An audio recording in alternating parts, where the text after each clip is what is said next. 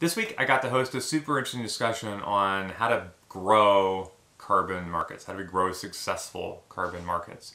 And it was with Liz from Microsoft, Julio from Columbia University and Carbon Direct, and Shuchi from the Department of Energy, who used to be at Carbon 180.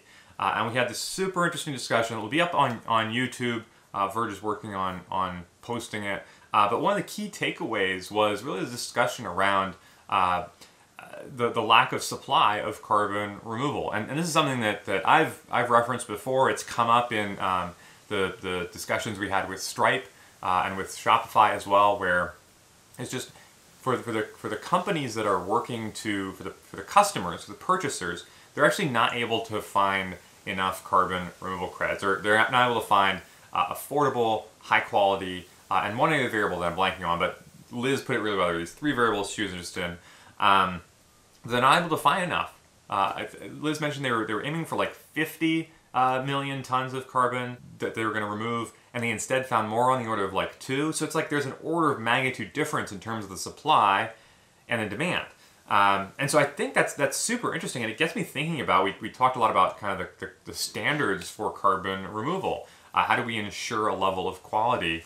And it made me think about the opportunity for entrepreneurs, for scientists, for engineers, for people who are in the carbon removal industry to help to create those standards. What is it that you want carbon removal markets to look like? I think the question really, for if you're a founder and you're working on creating a company that pulls carbon from the atmosphere, I think up until recently the question used to be if there'll be a buyer for your carbon removal credits. And now it's very quickly shifting to there will be a buyer. Customers are coming. Capital is coming. The question is really, who do you want to sell your carbon removal credits to? Maybe you say you don't care. Maybe you say, you know what, I'm just going to go sort by who gives the highest bid, and we'll sell it there. Part of building a company is working with your customers. If your customers, say all the things that they need, and you end up building something different for every single customer, that's a lot of work. Whereas if you can come in and help to set the standard, if you can create the standard for what you are going to sell and who you're going to sell it to, then that starts to create better standards for everybody. Maybe you're in a town or a city where you're starting to think about, hey, what kind of carbon removal credits do we want to be produced here? You have a role to play in creating those standards as well. Specifically, I'm curious about if this is coming up for anybody out there thinking about creating carbon removal standards. All the stakeholders that are needed, from corporations to governments to people to towns to schools, everybody that's going to be involved in the carbon removal credit market, and specifically through AirMiners Launchpad.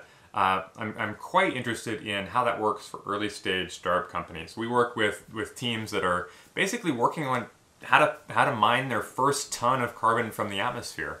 If you start to think about the requirements there, it's some of these early carbon credits you're happy to sell for cheap because you can get the cash flow, get the company started, and later on you can raise the price. And so if you're thinking about the quality standards for carbon removal, as an entrepreneur, maybe you'd prefer if they were a little bit looser at the beginning and they tightened up later. Or maybe if you're a company working on an area of carbon removal that isn't really recognized right now by policies and standards, like mineralization or ocean-based carbon removal, maybe you'd really want that level of detail about your solution or your kind of set of solutions to be part of standards. So I think there's a lot that entrepreneurs and scientists and engineers and just kind of other people that have an investment in carbon removal, whether it's your time, your money, your future, there's a big role to play. And right now, most of that is coming from corporates and customers. And I think there's so many other roles that can be